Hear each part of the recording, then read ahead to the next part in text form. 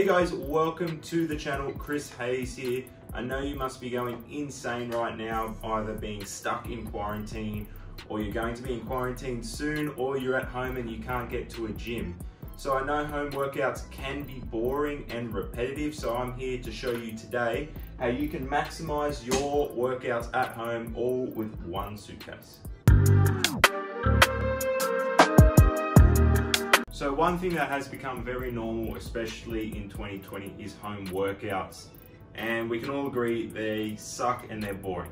So I'm gonna show you guys how you can use one of these for resistance training at home. All right, so the first exercise is going to be a bench press with our bag. So you can use whatever sort of type of bag you have for this exercise.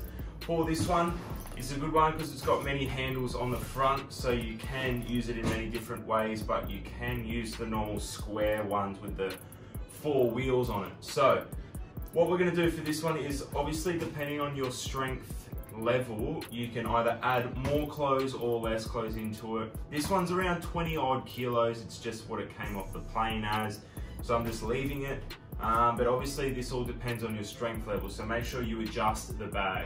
Also, one thing, if you can't get it heavy enough, then you're going to slow down the rep and then explode back up. All right, for all the guys out there that are pretty strong, if it's simply you can't get enough weight in it, then there are ways around that. You can increase your reps and also go slow on the way down and explode on the way up. So the way to get into this exercise, lay your back on the floor, get your bag as so.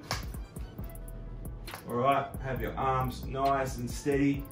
Again, if it's not heavy enough, slow on the way down, explode on the way back up, all right?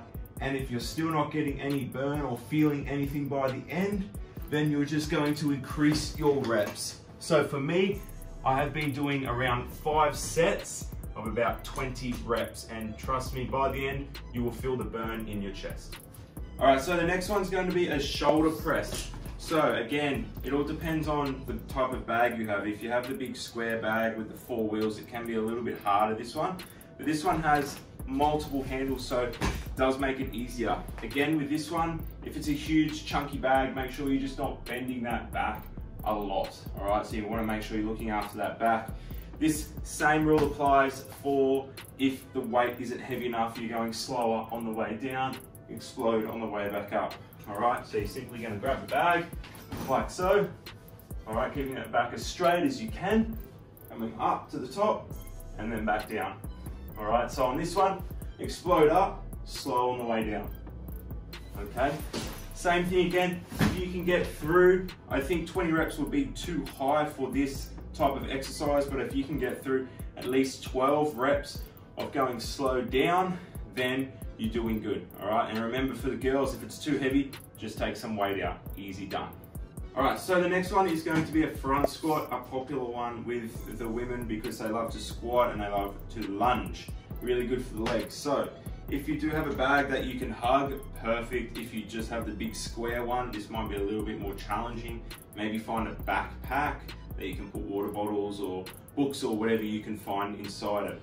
So this one we're going to hug, keep it nice and close to our chest, like so, really driving and forcing that into our chest. The closer to the body, the better, just so we don't put any strain on our back. And then we're coming down, squatting all the way down and coming back up. Again, if the weight is too light, you can go slower on the way down and explode on the way back up. All right, so make sure keep that nice and close. Again, if the weight is too heavy, take it out. If you can't get it heavy enough, then just make that rep a little bit slower on the way down. Again, increase your reps and your sets. 5 sets of 20 and you will be feeling the burn in your legs. The next one is going to be a lunge, another popular one, just like the squat for the girls. So this one, we're actually going to use the suitcase a little differently. We're going to put it on our shoulder. You can choose the style of hugging it and then lunging forward if you would like.